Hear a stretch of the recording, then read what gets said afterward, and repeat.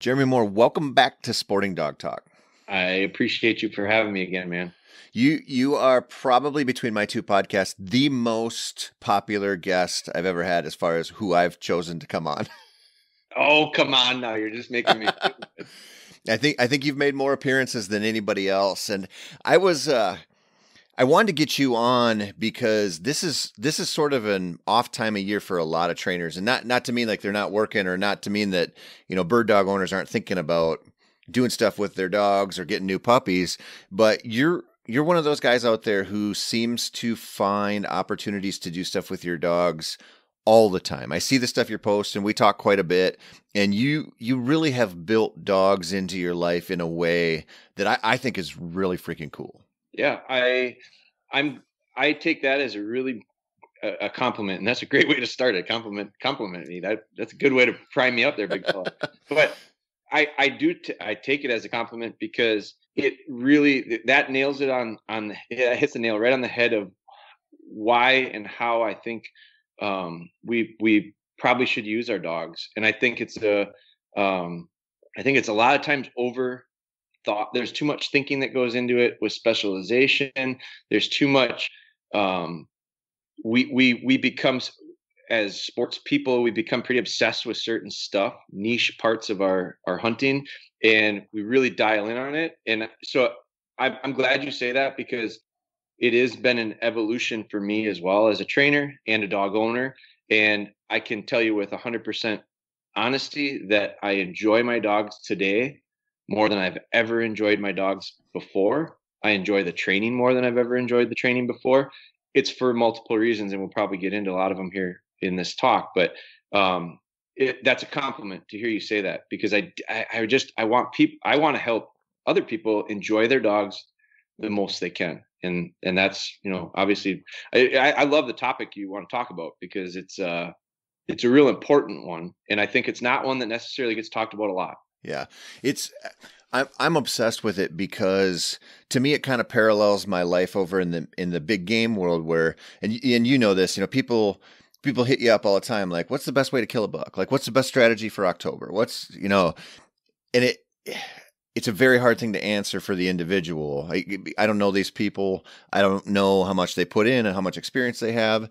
And so I Right. always kind of just lean into like, just learn more about the animals in the woods. Like, spend more time out there just leveling up incrementally. You're not going to get some secret sauce that's going to make you just a badass killer. And I look at that with dogs too, because the questions, and I'm sure you get these all the time, are like, my dog does this or my dog does that, or I want my dog to do this or I want my dog to do that. How do I do this? And those are like, that's what we want. We want this point A to point B thing, but really, there's a secret to this partially that is just spend more time working with them and spend more time doing fun stuff. And that teamwork aspect just really solidifies, and you get all those different random environment opportunities to work with your dog throughout the entire year versus just thinking, how do I get this dog into a place where it's going to point these quail or flush these roosters? Yeah. I think it's, so talking about big game stuff, like I've thought about this quite a bit actually recently. Not for this podcast specifically, but just because of some of the stuff that has happened in the last relatively short period of time, and then maybe even the last few years. And I look at it this way, like, here's what I think people don't understand is that no matter how much we want, we all, I'm guilty of it. I know a lot of people that are really guilty of it. My wife is super guilty of it. Like, we get into stuff in our lives and we like take it on, and we become almost borderline obsessed with stuff. Like, I think that personality is in a lot of us. Some people are not that, but I bet you a lot of people that are listening right now are nodding their head just like you just did and agreeing with it, because we see it, and that we've become a culture of it, for multiple reasons. But we become so obsessed with stuff that we get into it so deeply. And the reality is the amount of time that we have in our lives, you don't have enough time, free time, to be able to get into lots of things really deep. Like, so you manage your time, you figure out how much time you have, and you dedicate to certain things in life. And some people are like me, are like, we really want to commit to some excellence in a certain area. So it requires a lot of focus and energy spent towards it and time spent towards it. What I think that people don't realize is you don't become an expert at anything quickly.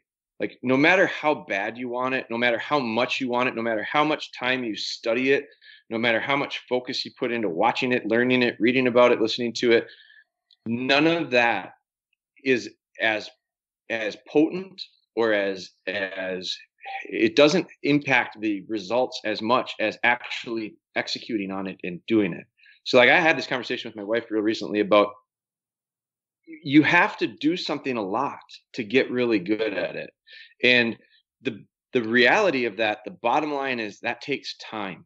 Like, you can't cram more stuff in the amount of time that's there. So I think of deer hunting, when you bring up big game, I think of deer hunting, and this is what I was thinking about recently was, if someone asked me about killing a big deer, we've myself and people in our group, and we've become a pretty good hunter. Like my group of hunters that I hunt with on the farm that we lease in Buffalo County, we're pretty good. I'm not saying it to be arrogant. I'm saying we've killed some really nice deer. I'm looking at one my son killed in the 180s. I'm looking at one I killed 150s.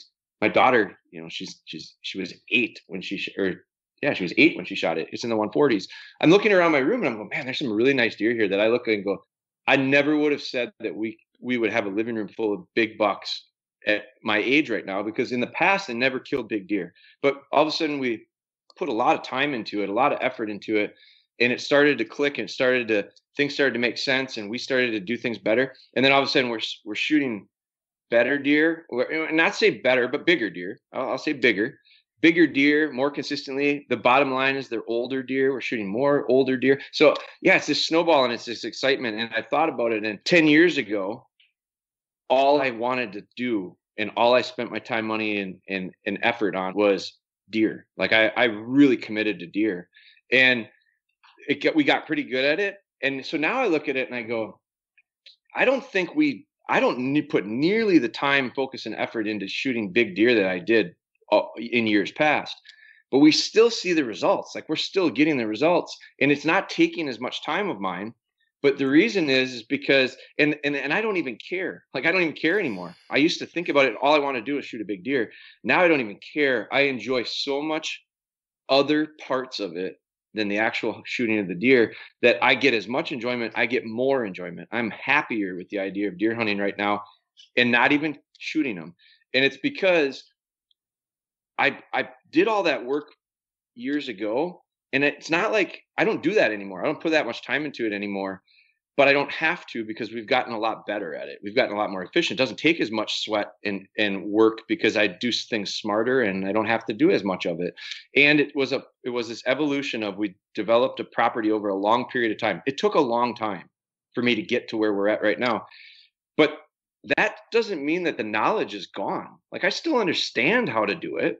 I just don't have to do it, and I don't necessarily want to do it, because I get as much enjoyment or more out of seeing my daughter shoot one than it doesn't have to be Boone and Crockett. Like, I enjoy her shooting a 140 more than I would enjoy shooting a 190. Yep. So, but the evolution took place in me as a hunter. And so now I'm at a totally different spot as a hunter. And I'm also at a different spot as a dog guy. And like, when I got into shed dogs, like, all I wanted to do was shed hunt with dogs. That was it. I focused 100% of my dog training effort on it. Now I'm splitting that up. Like, I did more bird hunting in the last few years than I've done in the prior 10. But prior to that 10, I did a lot of bird hunting. Well, it's not like I'm starting over from scratch with birds. I hadn't done it for a while. Mm-hmm. So it's this idea of like, just because you get past it doesn't mean you erase your memory of the skill. You still have it and you can apply it going forward, but we change, we evolve as hunters and as dog handlers. And I think it's something we should strive for. Like, I don't think if I still had the mindset of a deer hunter that I did 10 years ago, or a dog trainer 10 years ago, or 15 years ago, I'd be real disappointed in myself. Because I'd go, how come you didn't change? You do it long enough, you get better at it. And when you get better at it, you can change. Like, that's the idea of like, I don't have to spend as much time scouting the farm that I once did, because I already did it and I understand it. And now I take it to I actually take it to a higher level. I take my training to a higher level with less effort, But none of that stuff happened quickly. Yeah. In the listener that maybe has a couple dogs, it's really hard to achieve that in just a couple dogs over the course of 40 years. Yeah.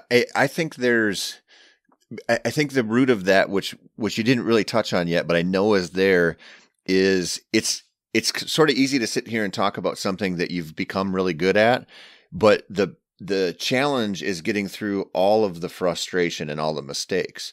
Like that's what I have a good buddy. Actually, you know him, Eric, that we hunted with. He's got his first puppy, and he's calling me a lot, and he's struggling through the 4, 5, 6 month old stage right now, and it's his first time. He's never done this before, and it's weird for me to talk to him because he'll call me up and say, "Hey, the pup's doing this or the pup's doing that."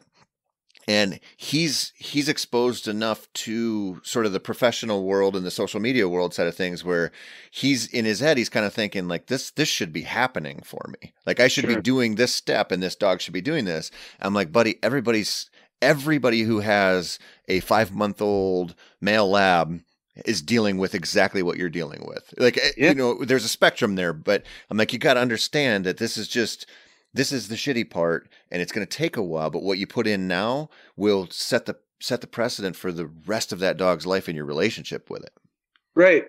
But the frustration parts. I'll put this out there. Like, I have the same frustrations now that I had 10 years ago, 15 years ago. You're right. The dogs don't change. The frustrations don't go away either. It's not that I don't become frustrated. It's not that my dogs don't make mistakes. My dogs do make mistakes. My frustrations do become a part of the equation. It's how I handle them is way different now. And it's way different than when Eric experiences it, or Eric or anybody else, when they're experiencing those frustrations and haven't been through them a lot, it probably it's the same frustration, but it bothers them more. And it bothers them more because their comparisons are the social media stuff in a lot of perspective. Their buddies down the road, their guy at the gun club, the guy that they shoot archery with, everybody has their take on it. Everybody has their input on it. And you should listen to everybody's opinions and you should listen to everybody's stuff. But what you don't do is you don't respond or react to it verbatim exactly what every person says, or you're going left, right, like you're going in so many different directions, you're never moving forward. And so I have the same frustrations that Eric has. I had a buddy that's training a dog that I think I think he said his dog's turning a year this month, and he comes like once a week. He lives pretty close to me, and he had been coming real regular with his dog early on, and he was going through some real typical things early on. His dog was struggling to make retrieves and come back to him, and I kept telling him, focus on foundation. And then we did that for the fall, and then it got into the winter and the days got real short and we really couldn't do it very good. He couldn't come after work and stuff because it was dark out. So he started coming a couple of weeks ago because now it's getting later, and he showed me his dog, and he did some of the things that I was telling him and recommending he do. He's got a really nice dog at a 12-month-old and a nice foundation, and the dog was making halfway decent retrieves. And one of the things he said to me was, one of the best things that happened was when I hit, like, the dog was doing great up until about 5 months old. Like, it was just supernatural. It brought everything back. It delivered really well. It got to that it was between 4 and 5 months old, and it started to run off with stuff and started to not make retrieves. And it was just, he was extremely frustrated. And that's when I told him, just stop. Don't do it anymore. And you relax, focus on your foundation. Because he was having a hard time healing. The dog wasn't healing very well. And he was having all sorts of stuff. And it went, so it went really good early on. Then it got into this middle section that was kind of a mess. And I kept reassuring him, don't worry about it. Just focus on your foundation. Get through this. And one of the things he said to me last night when he was here was, the most valuable thing so far that I've had with you is when things started not going good, you told me to not worry about it. I trusted you. I didn't worry about it. I did worry about what you told me to do, which was I couldn't get the dog to heal very well. I couldn't get him to be very steady. I couldn't get him to sit remotely by themselves and be calm. So I made sure that I focused on that. And then all of a sudden, it started to click again for him. And I said, yeah, because maturity happened. You can't speed maturity up. Mm-mm. So But what happened, what the riskiest part of that whole scenario was, is if he wasn't with me talking him through this, I think at 5 or 6 months old, he'd have been so damn frustrated. He'd have said, what can I do? I'm at my wit's end. I get these emails all the time with people that are literally like about to break. They're so frustrated. They can't handle it anymore. Like, you hear my intensity start talking about, because these people just go, and I go, take a deep breath and reread your email to me, because you just told me all these frustrations about a 6-month-old puppy. And if you don't have the patience to be able to make it through those 4 months without the wheels falling off of you, not the dog. I am not worried about the dogs. It's the people I'm worried about. And so when we like, I have a dog, like I've got one right now that is a little bit older, but I'm going to have a puppy. I'm going to be training a puppy here pretty quickly, at least one. And I know at about 4 or 5 months, things probably are going to come off the rails a little bit. And I'm just not, I've done it enough times now where I go, well, I'm just not going to allow it to freak me out, and we'll get through it. And I'll start to pick and peck at little tiny parts and pieces of it. And then I'll just kind of wait. I hate the idea of not doing anything. I heard a podcast the other day of a trainer, and I listen to lots of them. I try to listen to as many as I can. I'm the same as what I tell people that listen to stuff I say is, don't take everything word for word. Like, listen to it, use what works, don't use what doesn't work. So I heard this issue about a dog that had a problem. It was switching. It was a problem with switching dummies. And the trainer that was answering the question said, I just don't worry about it. Just don't worry about it. It'll fix itself. And I sat there and I listened, and I thought, that's a patient approach to it. I hope maybe it would work. I don't know that would be my approach. My approach would be, don't fix it all at once, but don't be oblivious to it, and don't like turn away and look at and pretend it doesn't happen. I think you got to look at it and go, how come? Why is it happening? So instead of putting dummies, the dog was switching on dummies that were close to each other. And so I say, spread the dummies out a little bit, make it a little easier for the dog. Don't try to fix it in one fell swoop, but at the same time, don't keep doing the same thing over and over. Because my concern is, like, a habit's forming, and habits that form are really hard to reverse. And so I would say, let's not be a fix to the symptom. Let's look at what the bigger problem is and try to remedy that to avoid the symptom altogether. Mm-hmm. But I don't know. We have the same problems. I have the same problems. I just look at it and I go, I'm not going to let it derail me. So your buddy that you referenced, who had the wheels come off at 5 months, was that mostly a case of him kind of getting starry-eyed over the advancements the puppy was making that he thought were kind of locked in place, and so he kept moving and moving and moving, but really we weren't on as solid of a foundation with that dog as he thought, and so he just overdrove his headlights a little bit with it? It's probably a lot to do with it. Too far, too fast. Just taking on too much, overcomplicating things, because of the idea of, boy, things are going so good. And I'm not against the idea of getting to the point where you have problems. Like, you should push the dog a little bit to the point of but recognize where it's a little too much, and then like back up and again assess the problem and go, how come? Why am I having this problem? Maybe I should be working on something different to fix the reason. That the issue I see is maybe the cause of it is something else. So I should go back and work on that, and then recognize, boy, I'm really just asking too much of a young dog. Like, they're just not ready for it yet. So it's okay. In fact, it's hard to convince people of that. So I've tried to, like, instead of saying slow down, no one likes to slow down. I try not to tell them that way. Instead, I say, you know what you're losing out on by trying to go so fast? You're losing out on a lot of the fun. Like, it's a lot of fun. Just don't be in a rush to finish the game. Like, golf is a good analogy that I use for this. I love playing golf. I'm not very good at it, but I love playing it. And I love it for a lot of reasons. It's humbling. You think you're a pretty good golfer, go golf with someone who's actually good, and you'll realize real quick you're not that good. So it's a very humbling game. It's also a game that there's so much more to golf than just hitting a ball. There's big drive, there's drives, there's fairway play, there's putting, there's all these different parts of the game that you can be the best driver in the world. And if you don't putt very well, you're not going to score, your game's not going to come to you very well. So there's lots of parts of the game of golf that I like.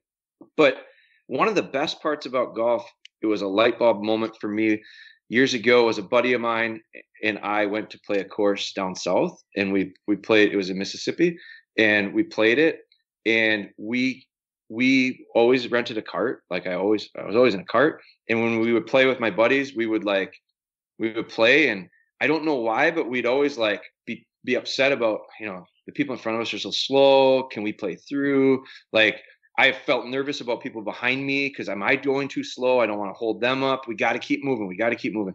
So this mindset when I played golf was always like, let's keep going. Let's keep going. Let's keep going. We got to, we can't affect the people behind us. So down south, we played this round of golf, and my buddy and I played the first 2 holes, and we're like right on the guys in front of us, and they are not going any faster, and they are not letting us play through.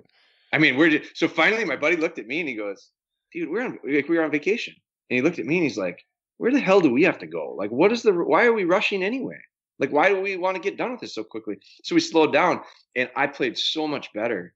And I never thought about like the speed or the pace of the round of golf. Instead, I focused probably on my shot a little bit more. And I just didn't feel any outside pressure on it. And I was like, God, that was the most enjoyable round of golf I've ever played. And so it was a life-changing moment in the game of golf for me, because I was like, I'm not even going to rent a cart anymore. I'm going to pull. I'm not going to carry my clubs, but I'm going to get a pull behind cart, like a pull one. And I pulled the cart, and I got more, and then you get exercise out of it and all this stuff that's good from it. The game becomes a better game for me, and I actually play it better. And so I've got this idea now of, I don't go to a golf course to hurry up and get done. I go to a golf course and I'll drag that sucker out as long as I can. So when it goes to training a dog, the fun part of the dog is not the clubhouse, the 19th green, that'll come, but like enjoy all the holes, take as long as you want. And all of a sudden dog training will be more fun, because you're not so much looking forward to finishing it. You're looking forward to, like, I get messages from people that I smile and I'm warm inside when I read them, that say, I'm really enjoying this.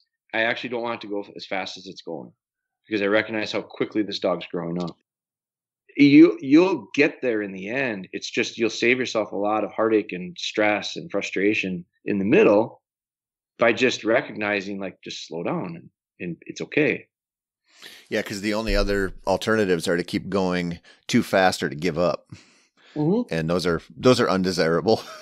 Yeah, well, and and with a dog, the problem is you don't just give up. Like, you can, and that's why the Humane Society is full of dogs like that, because that's one way of giving up. But a lot of people say, I can't give up, but they give up on their training, and then they have a real handful for 10 years. Like they never get out of the dog what they probably could and should. And it's a disservice to the dog, so I just think, it is a mindset thing. It is I hope it's a way. I literally have people, some of our stuff, we share a lot of stuff, and some of our stuff I get feedback from, and I appreciate feedback a lot, good and bad, because I think it's lots of ways to learn from it. But I've had people comment of, you're wasting so much precious time with that puppy by going through this or this with it. You just need to speed this up. And I've messaged them back as well. And I say, if that works for you, I think you should do that. No, I have no problem with you doing it that way. I don't look at it that way. I don't look at it as I'm losing precious time. I look at it as I'm really enjoying every moment. And it's one thing that you don't see me compete in. I'm a competitive person. I'm a really competitive person, in life in general. I'm not competitive when it comes to dogs. That's not the part that excites me. So in the end, like, if you want to put a benchmark as the end, the finish line, the whatever you want to call it, in the end, I'd be willing to bet that my slow tortoise pace, we get to that line, and when we get there, I'm very confident with the end product. Like whether it be my client's dogs or one of my personal dogs, I have a real high level of satisfaction with every dog I work with, and I mean that. Like everyone, it's they're all different, but when we get done with them, they're really nice dogs, and I don't know that anyone would have a real strong argument against it with me. Yeah. Do you think you said something way earlier, and I wanted to comment, and I totally forgot, but what it made me what it reminded me of? There's two things here. The pacing thing. I think you just learn that if you do enough challenging stuff over time. Because you've met me, you've hunted with me. Like I can get into the cover the ground mode real easy, and especially hunting with Luna the last few years. I've really hit the brakes and just to let her work and not be on that breakneck pace. Even a lot of it was just going solo and just being like, I don't, like you said, like I walk into this cattail slough, I don't have anywhere else to be. I don't need to burn through it to get to the next spot, and it really opens your eyes up to all the birds you're missing before. But it also, what I've realized about dogs is like, we place this idea on them, like we're going to go do these double blinds or these whatever retrieves today, or we're working on this stuff, or we're going to get this limit of roosters or whatever. But you end up, when you get a really good relationship with a dog, going, okay, I know this dog has this hole in its game a little bit. I know right when we get out there, it's going to be burning all over, and I just need to, I need to let it get it out of its system, and then we can work together. Or in training, sometimes like have that fun bumper for a little while, or the new environment, or just let it get in the water and sniff around before you start. And I wonder sometimes, especially if you get these dogs that are 5, 6, 7 months old, if people are getting out there and they're going straight into, we go out, we're going to do the work, we're going to get this lesson done, we're going to go back, and they're not letting it develop that way as well. 100% cultural. It's a lifestyle. It's the way we operate is our dogs mirror it. And so the guy, it's really interesting because last night, and I didn't even think about this until just now, but last night when my buddy and his wife came over with their dog, now he's 12 months old, so he's a little bit younger. I've got one right now that's 16 months old that I'm working with. And I had her out there with me because I wanted their dog to work around another dog because he doesn't get that chance very often. So, and I thought, well, this is a good opportunity for me to get a little training in with this dog. So I'm double dipping. I'm being real efficient. I'm getting work with my dog and his dog, and everybody's benefiting from it. So when they came, their dog was very excited. Really excited. Now a new environment, another dog that is not used to. We're here. I look at it and I go, well, this dog that's here is comfortable environment, has been here, totally comfortable around other dogs because I work here with my dogs all the time. So a little bit different, a little bit further advanced. Like she's a little bit further advanced. She's older too, and so she's more mature. But I think those are all factors. But I think the biggest thing about it is that I think when my buddy brought the dog over, the dog knew it was a training session, because when the leash comes out, when the training bag comes out, when all that stuff happens, we have a training session. And my buddy listens to what I tell him. And I say to him, don't overwork the dog, nice short sessions, successful sessions to build off of. So they do that.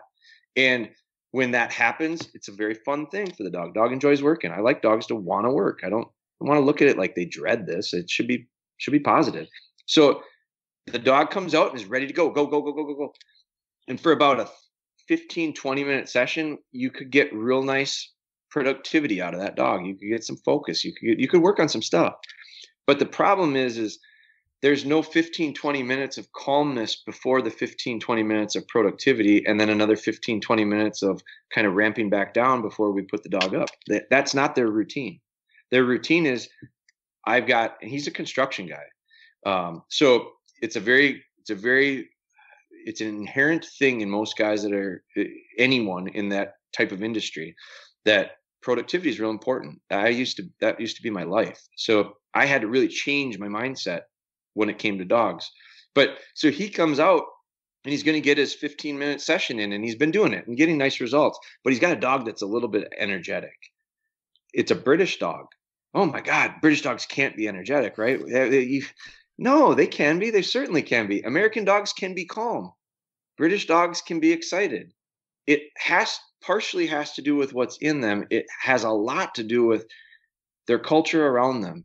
So one of the things that his dog struggled with last night, and one of the things that I saw my dog just excel at, it's a dog I'm training for a client, but thing that excelled at, and she noted it, the wife noted it, was look at how calm she is compared to Finley, and their dog's name is Finley. And I said, yeah, and I mean, they're both cut from the same cloth. They're both genetically very close. And I said, it's because he's never been asked to go work. First off, when they got here, we talked about maple syrup, because they make maple syrup and I make maple syrup. So we sat in the driveway and talked for 15 minutes about sapping season. And his dog couldn't sit still. His dog just got up. I mean, he had to reset the dog. I walked up off lead with the dog and told the dog to sit, and the dog just sit there. And so he got out of the truck and expected to go work. He had a really hard time with that first 15 minutes. Finally, I said, well, let's get to doing a little bit of work. Let's go up to the porch. We're going to make some retrieves on the porch. So we went up to the porch, and his dog did very well, did a really nice job. Then when we got done, I said, now, and he kind of got done with the last retrieve, and he kind of just let the dog go. Let the dog kind of want to just run around and wander around a bit. And my dog's just sitting there the whole time. And I said, no. We're not done yet. And he goes, oh, I thought you said we were going to be done. I said, yeah, we're done with that retrieve, and we're going to be done retrieving, but we're not done with training. Bring that dog back and get him to sit. So he calls the dog back, and he tells the dog to sit. Well, the dog thought he was done. The dog decided, I'm going to go do my own thing. I said, we're never going to end a session with let the dog have freedom, and all the stuff we just worked on just goes out the window if we don't allow it to settle. So put that dog on sit and have him sit, because now I'm going to show you what I'm doing with Callie. And I was working on some hand signal stuff with her. So I took her and I wanted to show him she's making this mistake. She's got a problem with this. She's having a hard time with this. So I think it's this. And I explained to him what we were going to do. I started to do it in my yard. I started to show him how I was going to do it. And for the first 2 or 3 minutes, the first dummy I threw, his dog wanted to break. Good thing he had it on a lead. So we do 5, 6 of these handling drills. And then I put my dog on sit, and I went back over to talk to them. It took me 15 minutes to do that. About 5 or 6 minutes into it, his dog started to settle down a little bit. For about the last 10 minutes, he sat there pretty nice. So then we get done, and I called Callie over, and I had them sit next to each other, and we started talking again and explaining. And so the takeaway for it, I hope, was he looked at that and said, we had it ended up being an hour total. We had an hour-long session. That 15 minutes of it was concentrated on things that we were working on with his dog. The other 45 minutes of it were concentrating on his dog being okay with not doing a bunch of exciting stuff. That, to me, is the whole hour was really beneficial to the dog. I don't know that I would pick any of those 15-minute increments and say this was more or less important, because quite honestly, he's doing pretty well with the retrieving. I don't know that he gained a lot from that. He just showed me what he's got. The part that he gained was the first 15 minutes when he wanted to get antsy, and when we're talking maple syrup, he wasn't allowed to do what he wanted to do. And after the 15 minutes of training, he wasn't allowed to run around and let that all kind of dissipate. So I think probably the 15 minutes before and after the middle there where he retrieved might have been the most important part of that session. Now, you can't do that with a 10-week-old puppy because an hour is too long. But you could take that hour-long session and you could kind of break it down into 3 or 4 minute increments instead of 15. Mm-hmm. And I think the effects of it early on are an understood behavior of everything isn't always go, go, go. So back to your point of the idea of the mentality of for the first 15 minutes of the hunt, we let them burn off their energy. I think it's a very dangerous and frustrating habit to have with a dog and absolutely not desirable. So unfortunately, it's programmed into them from the early on because we go, well, let's just burn off a little energy so they can focus. Instead, I say, let's let them understand that they have to focus to start out and have to resist the urge and temptation to be a free runner and burn energy. Challenge them. That's a mental challenge for the dog. But you can do it. Do you think that that's tied? So this was probably a total crackpot theory, but I've I've talked about this a few times on here where I've watched coyotes put on like deer drives. I've sat, especially hunting out west, you get to observe this more. And it's amazing when you see, if you're out in Buffalo County and you see a coyote go by, it's probably cruising along, sniffing stuff, working a fence line or something. Like you see them, they seem like they're always on the move. But then if you Sure. get to watch them out west where you can see them, maybe like in a mountain basin or something, you get to observe like a long, sometimes it's hours. And I've seen a couple of these where it's like they have drivers and standers, and you watch these, and I've seen young ones do this where it's like they're just posted up at a vantage point watching the whole thing play out. And I Sure. always wonder, like, how, and I know this is a huge stretch from that to a domestic dog that we're working with in our backyard, but I always wonder if they're more genetically predisposed to watching and learning than we think. I think patience, the word patience, is something that nature has mastered. Like that coyote doesn't have a time where he's got to be anywhere. Like he's got to survive, right? And part of that patience is a survival method. Like that's a tactic of surviving. You got to get good at that. We're the ones who I think a lot of times create these dogs to be a little bit more wound tight than they probably are inherently. And it's because they fall in, I think they fall into our routines. They fall into our lifestyles. I challenge anybody that struggles with a dog that is just too high strung, just too hyper, too bouncing off the walls. I challenge any one of you that are listening that have that dog to really be critical of, and don't just blind eye it. Look at your routines, look at your schedules, look at your habits, look at how you operate in life, and ask yourself, if you were an observer, would you, and then think of a person that you think of as, man, are they just relaxed? Like, boy, they are borderline lazy. Like that's, I think we would call them, some people that go at a slower pace, we think they're lazy.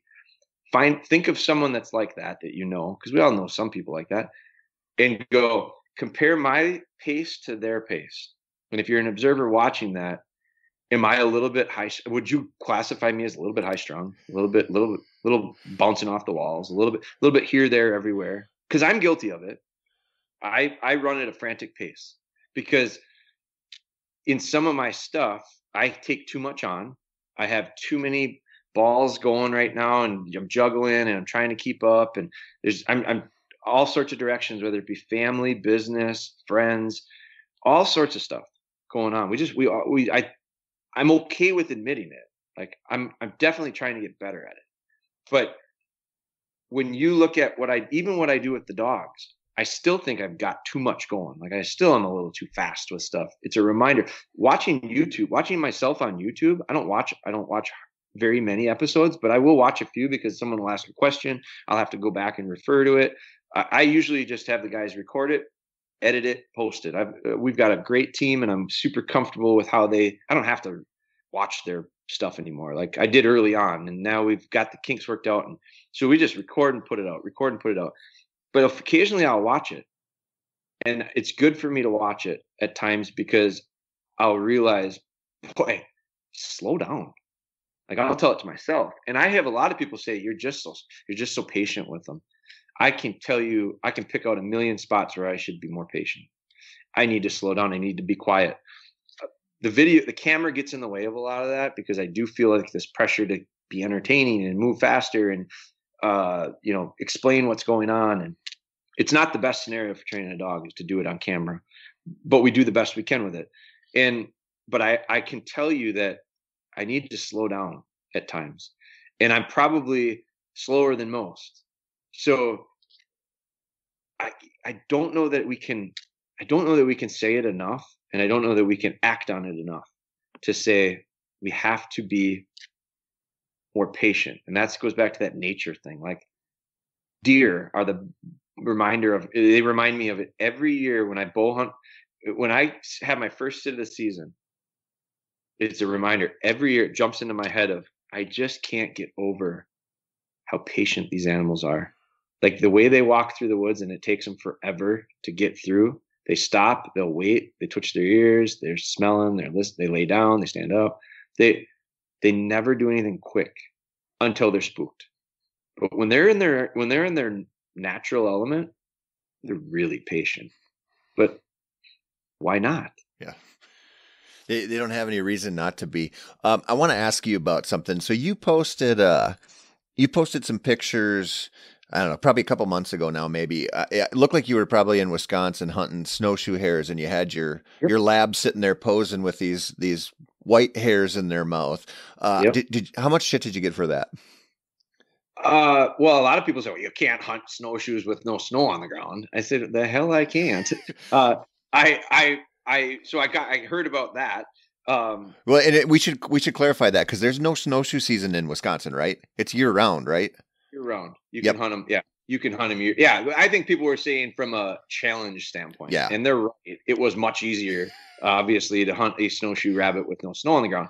The thing is when we on that hunt in particular, we were grouse hunting. Like we weren't targeting rabbits, but we were in cover that was full of them. And this year was a great year for snowshoes. I ended up hunting over beagles several weekends and brought my dogs. So that weekend, of that picture that I had with the dogs holding the rabbits, we were actually grouse hunting and got into this cover full of them. And a buddy that was with us had never shot one before. And so he just thought it was fantastic. He thought it was just a blast. What we ended up doing is hunting them, quartering the dogs just like we would for birds. And when we saw the rabbits, I whistled the dogs to stop. So my dogs don't chase. I have one that will, if we let her. She certainly will be tempted to chase a rabbit, but for the most part, my dogs are going to not chase a rabbit, and it comes from I'm knowing them off of them pretty early on. It comes back to foundation. When they get on one and are running it, I'm stopping them on a whistle. And that comes through training in the yard with birds and all sorts of stuff, where we're stopping dogs to tempting things. I stop dogs to things I want them to be after, like a pheasant on the ground that runs off. I don't want them chasing it. So unless I want them to. So I want to be able to say, nope, stop. I want to be able to focus and make a retrieve on a dummy in a pen full of birds. So that's a training thing that we go through. But with those, and on that particular hunt, we would kick these bunnies out, and then I'd stop the dog. And then we go, okay, because we don't shoot rabbits. We don't shoot anything on the ground when we're bird hunting. Like, it's for safety. So this hunt, we said, okay, when these rabbits go, I'll stop the dog to the whistle. And the rabbits don't, like, if you watch a rabbit run through the woods, they run like hell, and then all of a sudden they stop. I think they think they're hidden and we can't see them. When they're white and in the brown, I can see them. So we would do that. We would stop. We would move up without the dogs, jump the bunny out, whatever it was, spook the bunny out, shoot it. And then my buddies would do that. And then I would send the dogs out to make the pick the rabbit and bring it back. Totally different style than when we hunted them over the beagles. And I posted some pictures of that too. And maybe actually you might be even referring to that one, because we did it where we ran a group of beagles on them, and I took my dogs and I just healed them with those dogs. I did not, that time I did same dogs, but that time I did not quarter the dogs. Grouse season was closed. We were just targeting rabbits. There was a foot of snow, 18 inches of snow on the ground, and all I did was heal them. And so the rabbits, the dogs we were with, they did not retrieve. They didn't pick rabbit. They didn't want anything to do with the rabbit once the rabbit was shot. And so what we would do there is run the beagles. We'd get on a track. We'd hear it. We'd position ourselves where we thought the rabbit would loop back to, and we'd wait. And I hunted two dogs with me that day. Had them on heel, off lead, of course, because you're certainly not healing a dog through any of that cover with a lead. So off lead, on heel, in position, and then we'd sit and wait.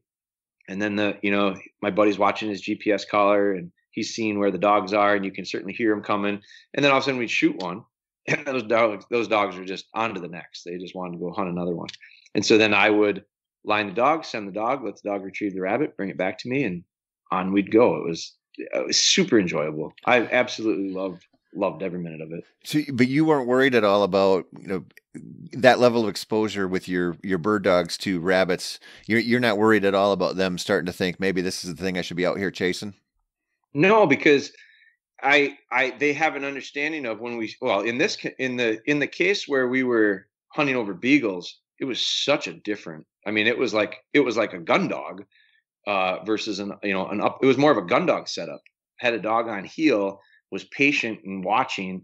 The action was taking place instead of birds working a decoy. It was a rabbit being chased by a beagle. We shoot, and then everything's, we're calm. Everything's settled back down. I know we've got one. Okay, now I'm going to send the dog. Now I want the dog marking. If the dog can see it, I mean, it's pretty thick, so it's hard. Most of them end up being essentially a blind retrieve because they're not really, it's not open country. Yep. So we're lining, but they can hear the dogs. They hear the beagles coming through. They see the shot. They understand a general direction. I line the dog into the direction and I send it and I push it and it pushes out. And, if you got to handle them a little bit, you handle them a little bit, but I'm not big on over handling my dogs. I like to get them in an area and let them hunt. So I'm going to push them into that area and then let them hunt and just let them do what they do. No, I'm not. In the more tempting situation would have been when we were grouse hunting. When we're quartering and casting and they come up on a rabbit and that rabbit's sitting tight and they jump it for the first time. They're nose to nose with them a lot of times. And so the concern is at that point, will that dog chase the rabbit? Well, if I let it, it would.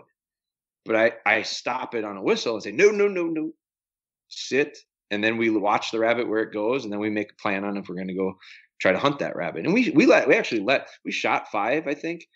We let 10 go. Like we didn't shoot everyone we saw. Good lesson for the dog to understand that, they're not going to shoot everything. I'm not going to retrieve everything that I jumped. But the idea of if they did chase at that point, the thing to me would be, well, I got to work on some foundational work here. I got to get control of that dog. I have to get them to be able to stop to the whistle in distracting situations. I have to have them understand that I say no to something. That means you don't go get it. I say go get it. That means go get it. So they have to understand that the difference of the two. The best running dog in the world does me no good if I can't stop it when I don't want it to. So it 100% goes back to their foundation. So do I have concern with it? If I did have concern with it, I'm probably putting them in a position to fail. And I need to kind of shore that stuff back up. Mm-hmm. I'm always curious about that. My last dog, I'd take her rabbit hunting all the time and she'd go retrieve them. And I'd never, snowshoes and cottontails. And it never, people would ask me about it. I'm like, I don't know. And this has never felt like it's taken anything away from her. And she was very easy to stop and send. And so in that situation, if I was out with her and we bumped up a rabbit, I'd just do the same thing that you were talking about, get her to sit. And it was awesome for 2 reasons. It was just another chance to hunt with her, which was fun, but it taught me, I grew up rabbit hunting, not with dogs, just jumping on brush piles with my buddies. And I didn't realize how many freaking rabbits we were hitting that would cover another 15, 20 yards and get into a brush pile or something. 100%. And you go, oh, we missed it. Cause you can scare a rabbit to death and you think, okay, well, it ran through and I sent a load of 7.5 its way and it didn't roll over. So I didn't get it. And then you send that dog out just in case. And you realize, man, you hit a lot more than you think. Absolutely. Yeah. It's a game. I mean, that's just the idea of, conservation. They're a conservation tool, the dog in general. And I think, we don't, and the thing about it is like that hunt that we took those pictures of when it was no snow on the ground, we weren't targeting snowshoes. We were targeting grouse. It was late season and that's what we were hunting.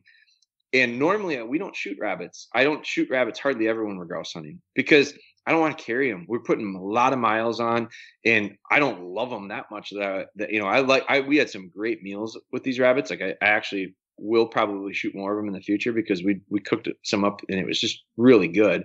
Reminded me of how much I enjoyed it and like it. But when I'm grouse hunting, I'm grouse hunting and I'm not necessarily looking to shoot rabbits. We jump a bunch of them. And like I said, from a safety standpoint, we don't hardly ever shoot them on the ground. We don't shoot anything on the ground. I'm not saying guys can't do it. I'm saying I don't want them doing it by my dogs. If I'm by myself, would be more comfortable doing it. I don't want to put someone in a bad position. I don't want to have, like, I brought my nephew. He's 13.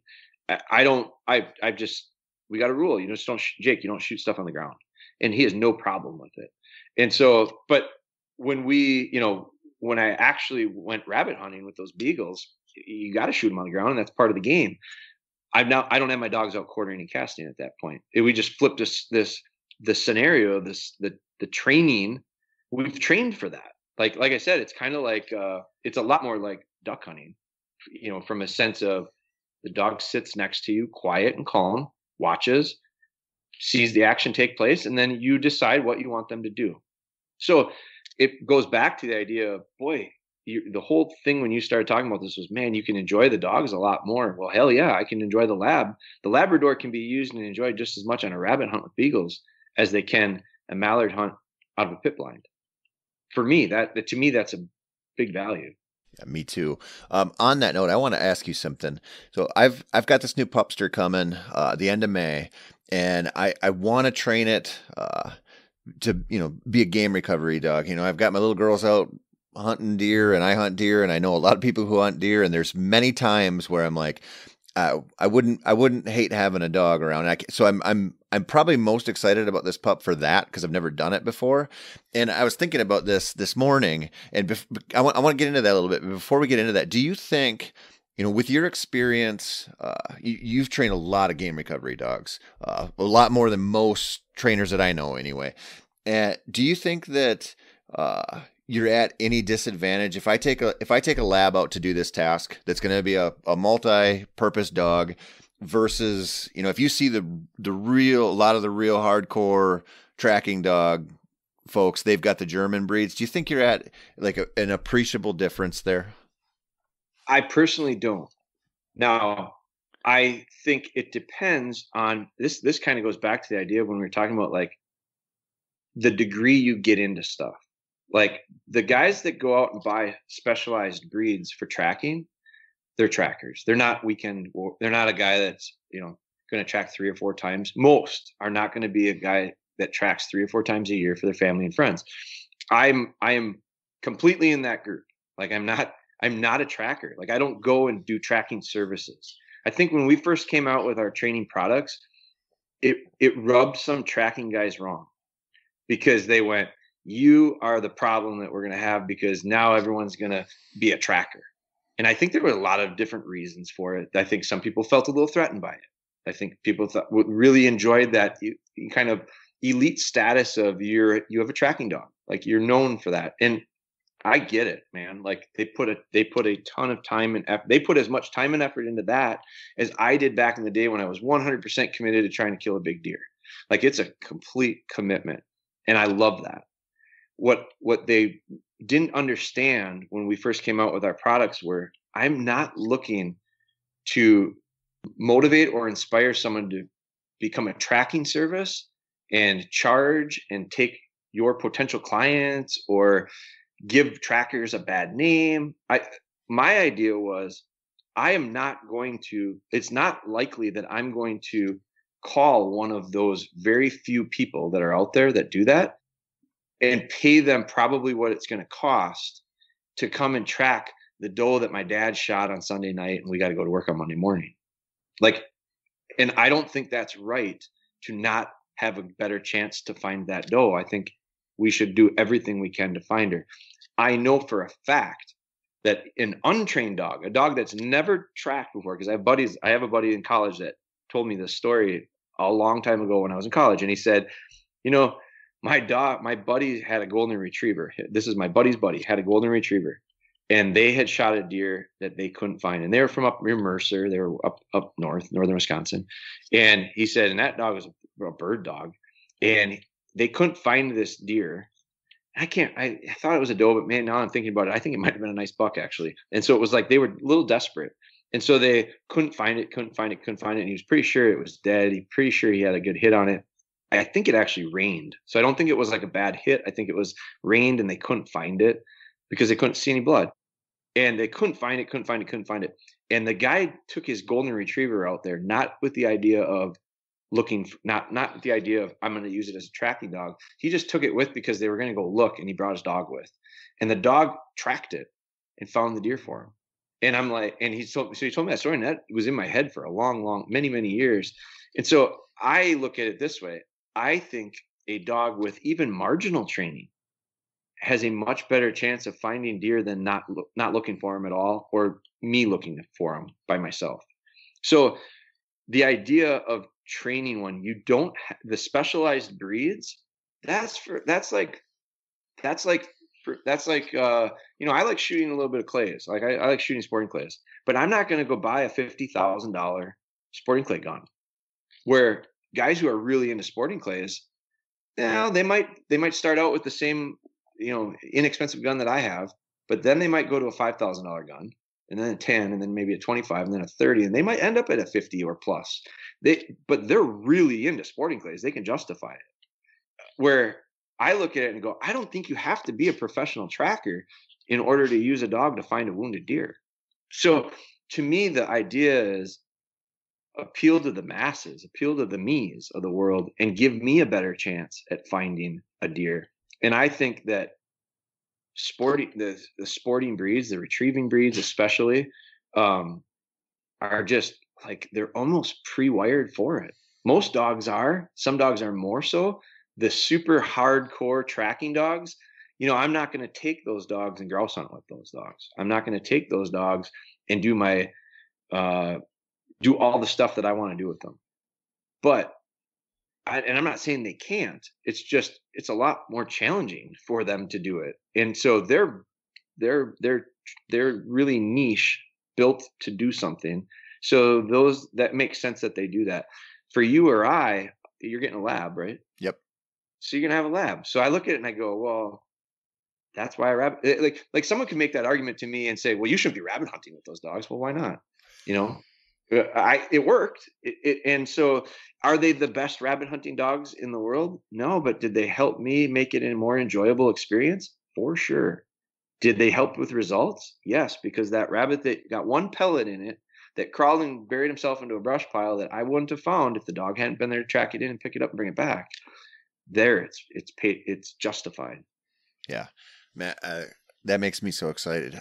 I'm pumped to train the new pup in a lot of different ways, but I'm excited to go down that path just because of living in the deer world for so long. Yeah. And just, I have such limited experience with it. I called in a guy last year when my daughter hit a deer, opening night over in Wisconsin, that he brought some draughts over and gave it one hell of a go. And it just, that has me really pumped. That's one thing I want. I've wanted to build in for a long time. I've done the shed dog thing and stuff like that, but I've never done that. And I think it's going to be really cool. Sure. It'll help you. I think it'll help you because you're going to bird hunt with it too, right? Oh, yeah. Do other stuff. This isn't the sole purpose that you're buying that dog. So I can tell you right now, it will make your dog a better hunter. Like the more we hunt, the better they are hunters. The need for that, the need for my kid to be the best basketball player is non-existent because genetically my kids are not going to be 6'6" or taller, and they're not going to go to college and play basketball. They're not going to play professional basketball, but they're going to enjoy, they like the game, but they also like playing soccer and they also like playing baseball. And the idea of playing all those sports, I guarantee you in the big picture, they're better athletes because of it. They're probably better people in the big picture because they learn a lot of concepts about teamwork. They learn a lot of concepts about commitment. They learn all these other things that are just extra bonus pluses that they take away from playing lots of sports. So dogs that hunt, I think they become better hunters. They become a better athlete, more well-rounded. Well, yeah. I mean, if you look at, I preach that all the time on here, and this is one of the reasons I try to get people to go hunt new states and go down to Nebraska and hunt public land or Kansas or somewhere. Like, get your dog in new situations with new birds. It's a freaking blast. And you see them, you can watch them learn on those initial trips and see them dealing with new environments. And it's such a good thing for them. And look at what it does for the people. Like, I wouldn't go to Kansas or wherever, name a state, Nebraska, Kansas, Iowa, South. I'm not making that trip for myself to go try to hunt some pheasants or some quail or some anything. I'm not going through the brush that we go through in northern Wisconsin for grouse just to shoot a grouse. Like, yes, they're delicious. Yes, they're beautiful. Do I think they're really cool birds? For sure. But I'm not putting myself through that just because I really like the bird. If I didn't have a dog, I wouldn't be going. And so if I didn't have a dog and I didn't go, I wouldn't put my 7 or 8 miles on in a day. I wouldn't put my 15, 20,000 steps on. Like, the benefit for me grouse hunting is I lost a bunch of weight in the month of October. Now I gained it back deer hunting in November, but it's I feel healthier doing it. We shed hunted this spring, just a couple weeks ago, a week ago, and I took a dog that doesn't shed hunt with. She's not going to be a shed dog. She's going to be she's an upland dog. I took her with. She put on all the miles that the shed dogs did. We had one really nice day. We picked up 26 sheds in one day on our farm. It was fantastic. And we're going to have a cool video on it. It was awesome. It was a great hunt. But so this dog's going to be an upland dog. And one of the things I'm working with on her is getting her out, getting her a little more range. She has a hard time getting out. She wasn't trained as a flushing dog for the first 12 months of her life. She got started with another kennel. Great. They did a great job with her. But the client that I'm training her for wants to upland hunt with her. So I got to get this dog to get out. And I was really struggling with it. We're doing a series on YouTube with it right now. I mean, I was struggling hard. I couldn't get the dog to get off my heels. It was right on my hip. It was a great little pocket dog. It would have been a great little rabbit dog. It was just, but I couldn't get her to go out and flush. And so we worked on a lot of different things. We're writing an article for Gundog. We're writing a series of articles for Gundog magazine documenting this process. I've run into some walls. I've hit some dead ends. We've made some changes to our training and we're getting some success out of it. But this shed trip was one of the more beneficial things out of the shed trip was I took her with the entire time. We went to Iowa for 2 days and then we hunted our farm for 2 days. And so I'm shed hunting and I'm getting the idea of finding the antlers, and we had this great day and I took some nice pictures with antlers and all that stuff. But you know what that little dog did? We counted 6 different drumming grouse on the farm. Each bluff had 2 drumming grouse, one on each end. And those so I know there's hens there because I've got drummers on the logs. So we worked our way through the farm, through the valleys, on the bridges, on the bluffs, and we bumped these drumming grouse out of cover. We found them in prickly ash, which was not near the pot. We have some popple regeneration on the farm, so we have a real diverse cover across the farm, which is beautiful habitat for the grouse. But I went through the covers that I thought the grouse would be in, and I found better deer sign than I've ever found. So we're going to hang some stands on the edges of these popple thickets because 100% a buck brings a doe in there and spends a lot of frustrated time waiting for her to be bred. So I could see it. I've never counted so many rubs in a 3 or 4 acre thicket. So we go, wow, we got to get a stand on each end of this so that you could hunt it during the rut. So we took that away from a shed hunt. A shed hunt found us sheds, but we also found some really good spots where I think we need to hang a few stands for next fall during the month of November. I also realized these birds related to this prickly ash, which is like another regeneration thing. It's on the field edges. It's thick as shit. You can't hardly walk through it. It hurts. It's bleeding and all. But that's where we found those birds in the spring. And so now I'm not going to hunt them in the spring. But you know what I want to do is I want to find these drumming logs because I'd like to sit and I'd like to watch them on a drumming log. So we're going to pop up a blind next to this spot. And we found some sheds in these points on these bluffs that are in prickly ash where these deer were bedded in next to the feed, which we don't normally. I have no reason to walk through prickly ash. It's not fun, but we're finding these birds in there. And this little quartering dog of mine developed really nice range on this trip because we went through cover that was very good shed cover for my shed dogs. But it was good grouse cover. And my dog developed this range of starting to understand, get away from me and have a little confidence. Be okay with the idea of hunting around. Now she came right across some sheds and never picked a single one up because she doesn't have any clue that there's value to them. So my other dogs would pick this thing up and they'd get all excited and she'd see that and go, wow, look at the praise he's giving these dogs for picking up that thing. But she had zero interest in it because she never associated it with anything she's ever picked up. But she got birdie. She'd get her nose in there and she'd get sent where that grouse was. So I'm shed hunting and enjoying that. But you know what? Callie's becoming an upland dog because I'm shed hunting and taking her with. My other dogs are getting experience to pick up more antlers, and that it's clicking with them. For the first day, they walked over sheds because they haven't picked sheds up for almost over a year. And so all of a sudden it started to click. Light bulb came on. You saw them go, oh, we're doing this. And all of a sudden now they're picking up the antler instead of hunting the grouse that they thought we were maybe doing, because that's what we did last time. So again, we started this out with the idea of a specialized breed for tracking. And I go, if you're going to be a tracking service, that might be the fit. If you're going to go on 100 to 300 tracks a year, if you're going to spend the 3-month window taking calls and tracking, you might want that specialized $50,000 trap gun. You might want that specialized dog. But if you're going to do what I do, hunt them in the fall, hunt them in the spring, work them in the, I'm doing stuff, go to the kids' soccer games, do all the stuff with them and enjoy them through all of that. I like that versatility to be able to do it with the style of dog I have. Before we wrap this up, back me up a second here. So you take this pocket dog out on a shed hunt, and it's just along for the ride. It's running through the woods with you, and you had previously had trouble getting this dog to range out, and you get into this really interesting cover, and there's a lot of grouse, and there's a lot of cool things to smell and see and flush and hear, and this dog just starts to get confidence and get curious, and it starts to move out. Well, I had her for about 6 weeks prior.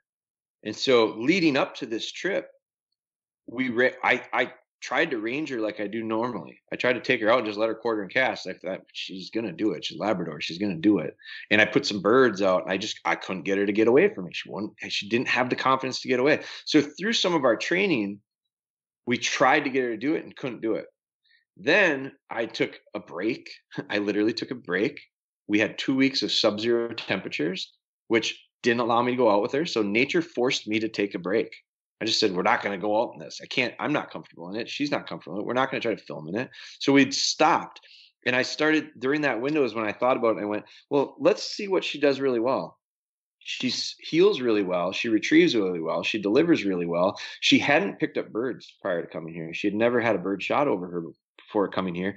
She had picked up cold game that was frozen, and she had picked up feathered dummies. So she had the feel part, but she didn't have a real bird. The closest she came to was a frozen bird prior to being with us. So I'm trying to get her. One of the drills that we tried doing with her was quartering her out and then throwing a flyer. We threw a pigeon and we were going to shoot it over her and let her pick that and make the retrieve.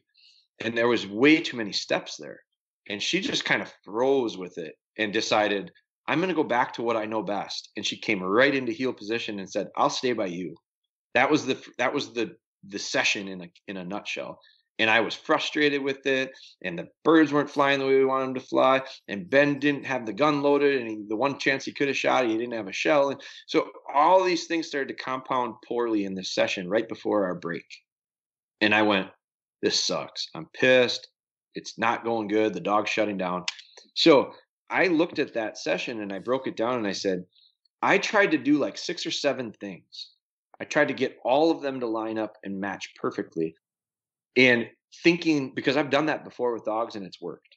Well, this dog just didn't have all those pieces yet. So I said, then I said, when we went back into it, I said, let's just do what we know she does well.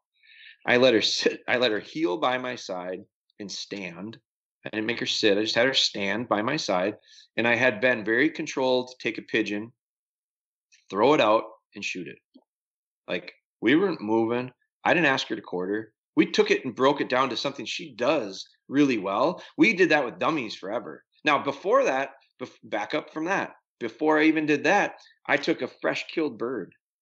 Actually, I took an old frozen bird and thawed it out. So it was movable.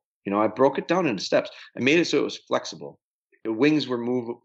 She could pick it up by the wings if she wanted to. So normally I use that cold game to make sure she gets a good body hold on it. This time I thawed it out. We made some simple retrieves with that and got her. She was hesitant to begin with because it feels funny to her. So then we did that for a little while, a couple sessions. Then we took a fresh killed bird that was warm. It was dead, but it was warm. She had to pick that up. That took a little while for her. Did a couple sessions of that. Then we shot one. Then fast forward a couple sessions. Then we take a pigeon and we throw it out, shoot it. She runs out she didn't mark it. She didn't see it go. She'd never seen that before. So I called her back. I get her downwind. I lined her, sent it, picked it up. She finally did that. Then we did it with a hen pheasant.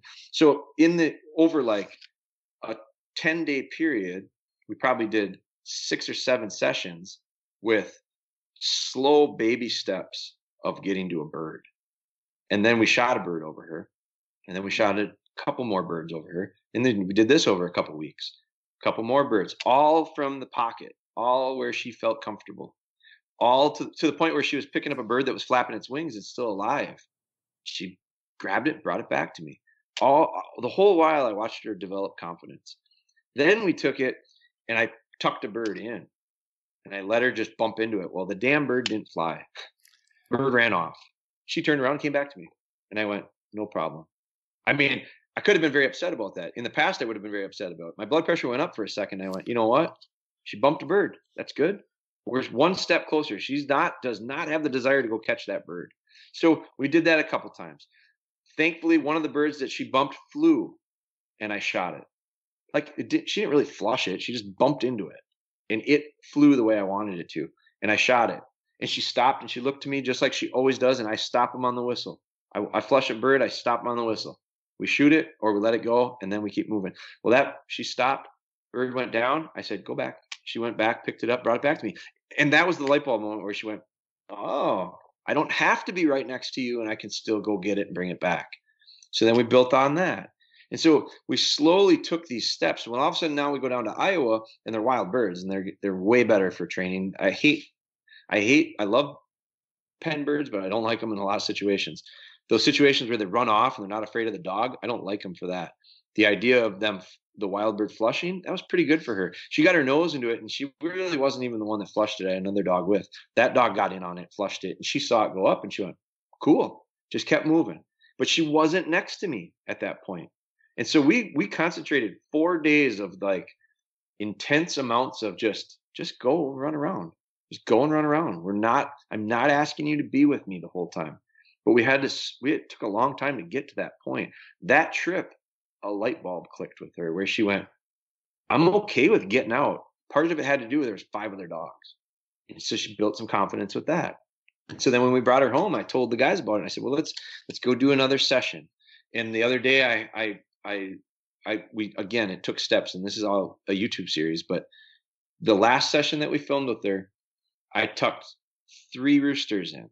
And roosters are a big difference from hens. Like they're go pick one up and hold on to it, and that sucker will scratch and claw and fight you. And the hens just kind of lay there like a canary. I mean, they're totally different animals. So I took 3 roosters and I planted them, left them for an hour, and then we went out and I worked her. And we started out with that session, and she was in my pocket again.